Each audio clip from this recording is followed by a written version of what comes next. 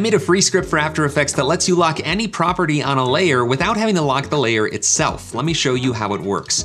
I'm just gonna open up the transform controls for this box and select all of them. And over here, this is Property Locker, a very simple script, one button, and it's really self-explanatory. With property selected, click the button, and immediately all of those properties are locked. I cannot move this around, I can't scale it, I can't rotate it, I can't lower the opacity.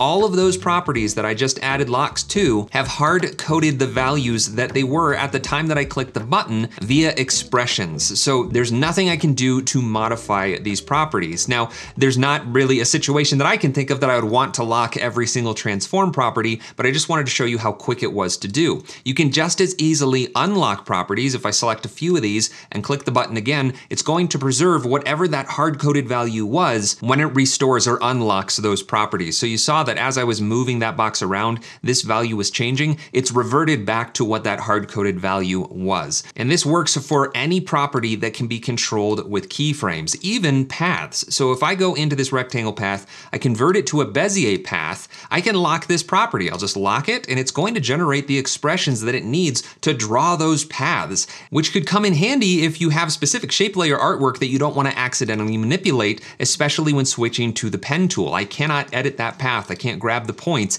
because I locked it with expressions. This might seem a little bit unnecessary, but I promise you, once you start to realize that you can lock any property, you're probably going to start wanting to do it more often. The fact that we're limited to locking the entire layer in After Effects is really what has gotten us in this mindset that all of the properties have to be locked at once. This is especially useful for character rigging or rigging of any kind where you only want to manipulate certain properties and not mess with other ones. And Property Locker will identify if you have an expression applied already. So let's just bring the position property up and I'll add a wiggle expression to it. So just wiggle and we'll say 10 times a second with an amplitude of 50. And now it's gonna be wiggling around. If I try to lock this property, Property Locker is going to say, this value has an expression. Do you wanna overwrite it or cancel? So I could say overwrite and then it's going to lock that. And if I stop my playback, we're locked.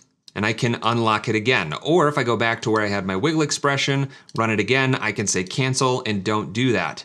And it's even intelligent enough to know if you have multiple properties selected and one or some of them have expressions, it's gonna list out the properties that have the expressions, allow you to overwrite or skip, but then continue with the operation. So if I say skip, it's still going to lock the other properties I had selected, but leave the ones with expressions. Like I said, it does seem like a really simple tool, but I promise you, once you start using it, you're gonna realize that it's a really nice feature to have to be able to just lock properties individually instead of having to lock an entire layer. Now you can install Property Locker as a script UI panel like I have right here. You just need to put it in the script UI panels folder for the version of After Effects that you're using. If you've never done that before, there are instructions on the product page. You'll just have to restart After Effects and then it'll show up in the window menu. But you can also install it in other tools like CodeRunner, which is a free script launcher that allows you to create buttons to run scripts, apply expressions or presets really easily. And it works exactly the same way as clicking a button down here. It's just in CodeRunner. And this works for tools like Kbar or Mobar as well.